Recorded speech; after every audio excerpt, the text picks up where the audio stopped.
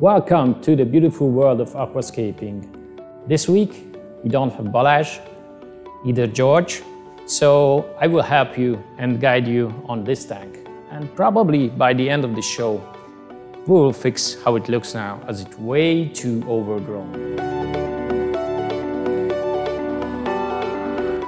So please come and join us.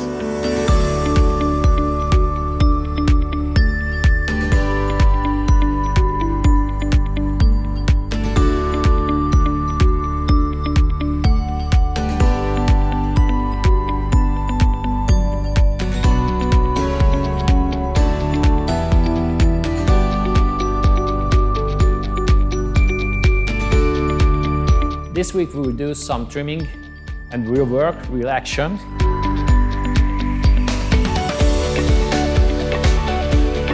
We will trim this aquarium a little bit and put this back into the shape.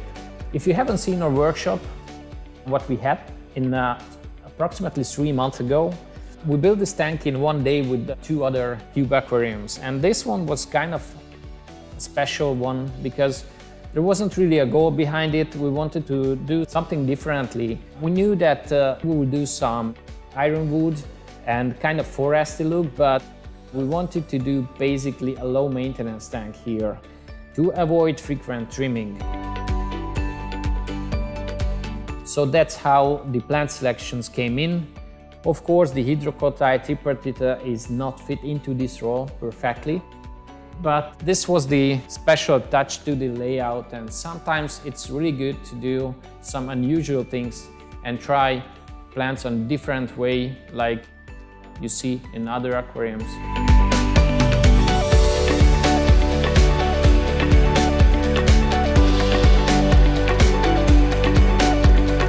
In this aquarium, the recipe is kind of the same like in our other tanks. We're using here an Eheim 1200 XL filter.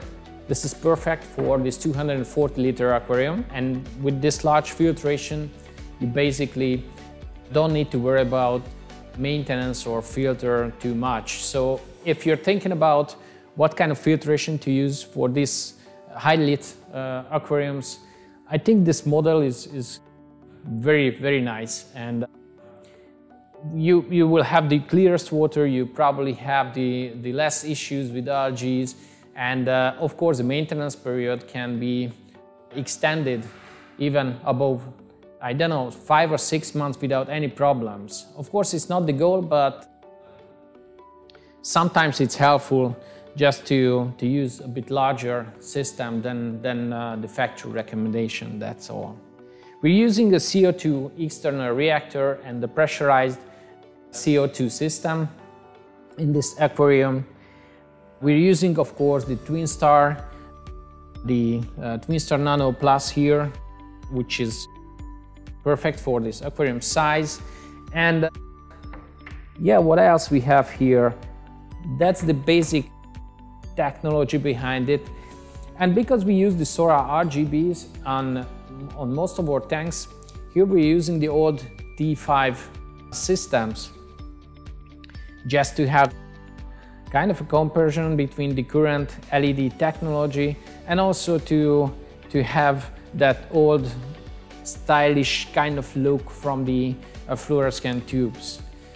Here, this is a 6-tube version of the ATI light, but we're using only 4 of them as I see. So it not need more because we don't have stem plants.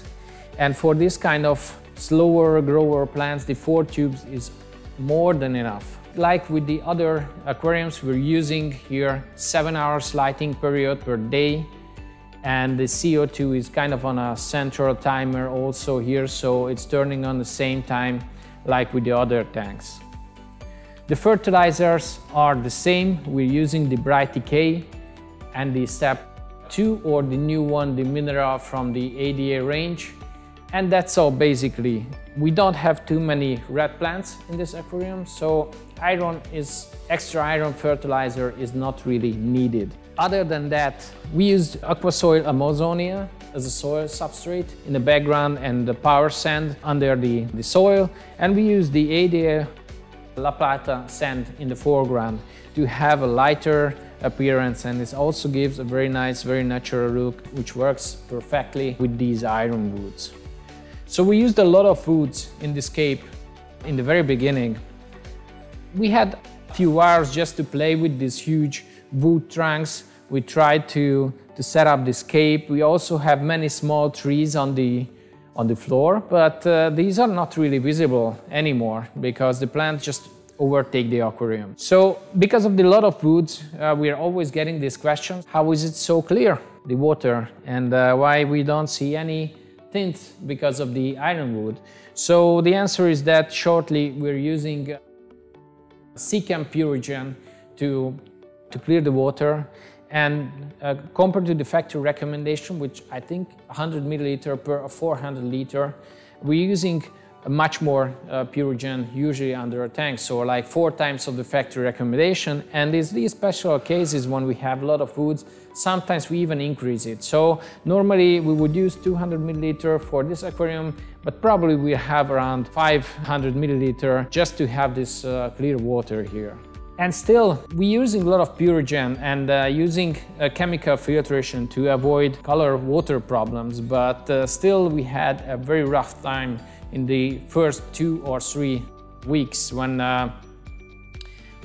the tank is cycled and all the woods just release the tannins and the organics into the water. So this water wasn't that clear in the first few weeks for sure. We did, of course, frequent water changes and use the Purigen, but still took like a month to clear this up completely.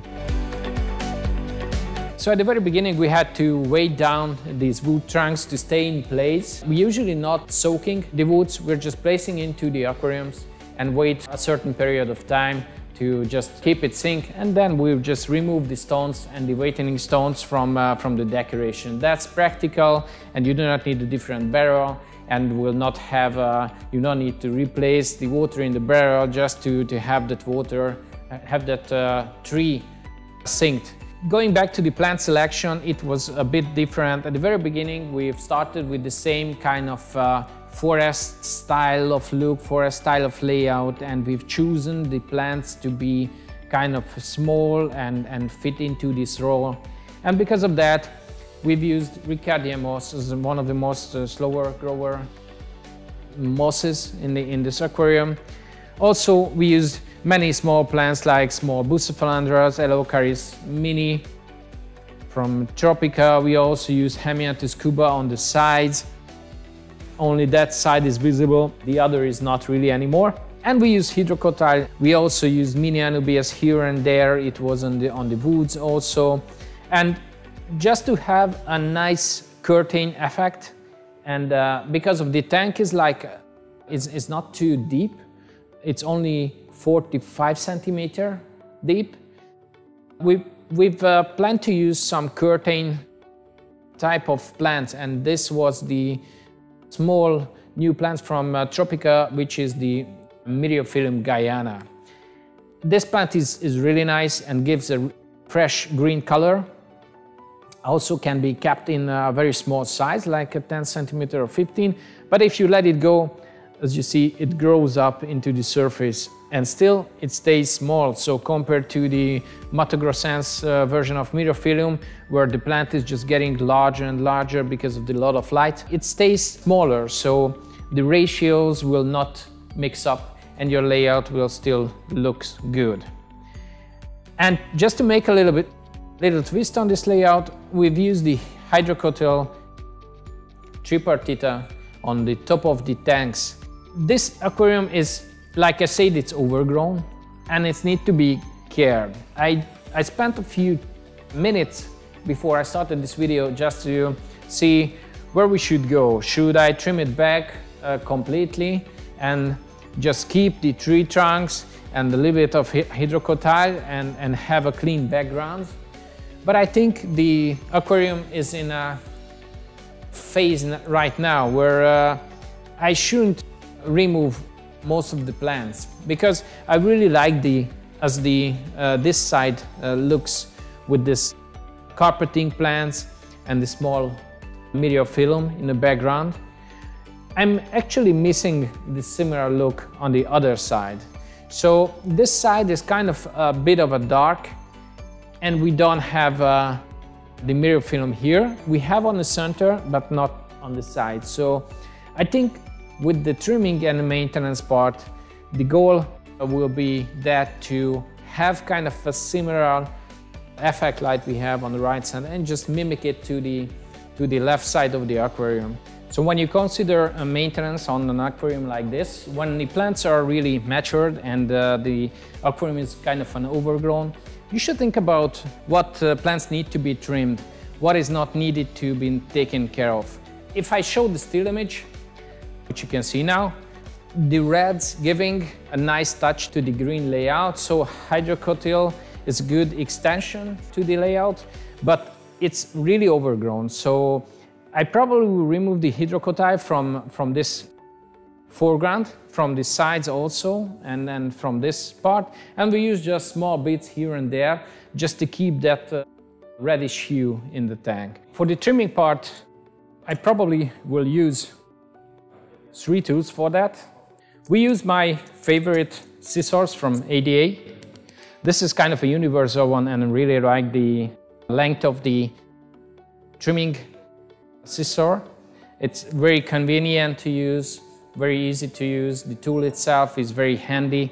So this is kind of a universal off-the-shelf tool for all kind of trimming.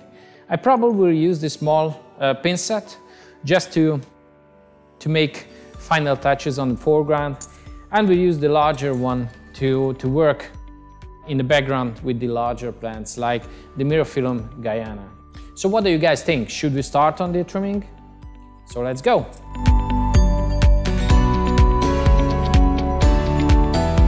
Let's just stop the filter and stop the CO2.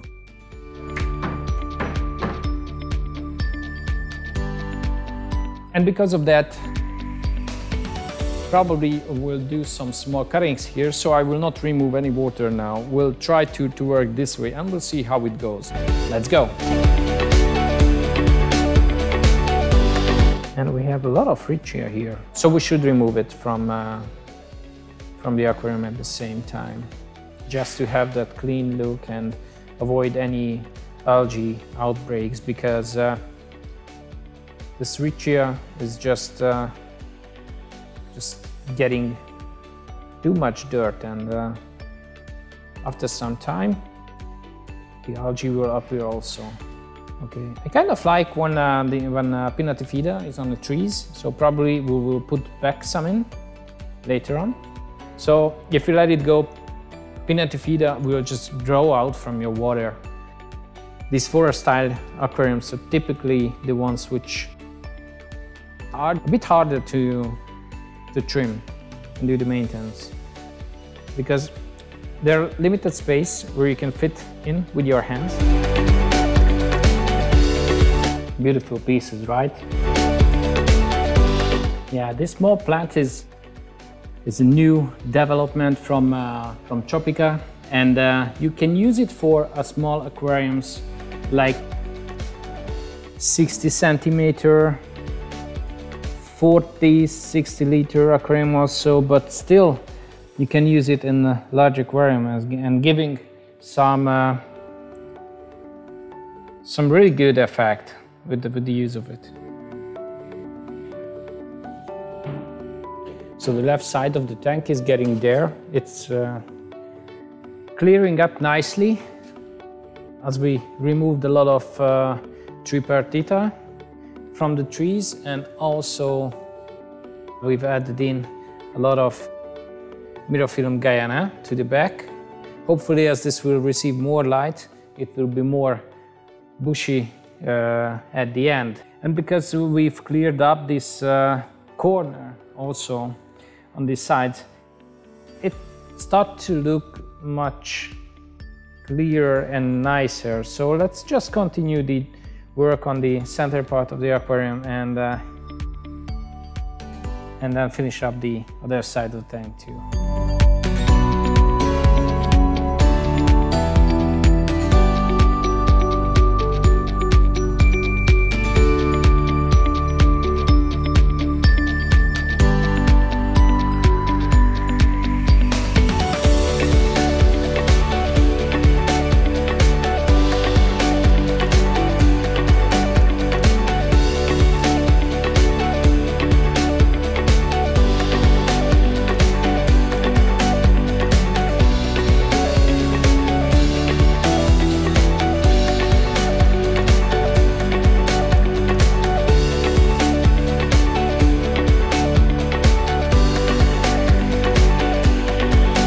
Alright guys, that's it.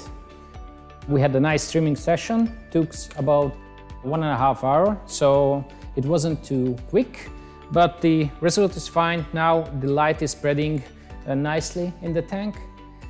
We had to remove many hydrocotyle from the aquarium, also replace and remove some myriophyllum guyana in the tank just to have a dense background on the left side of the tank. And yeah, hopefully you guys will like it.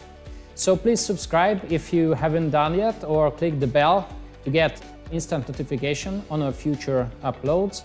And yeah, please feel free to put some comments on the video, what else you will do, what plants you will try in the tank, or if you will do this completely in a different way, just let us know. We are interested about that. So guys, that was it. See you until next week. Ciao.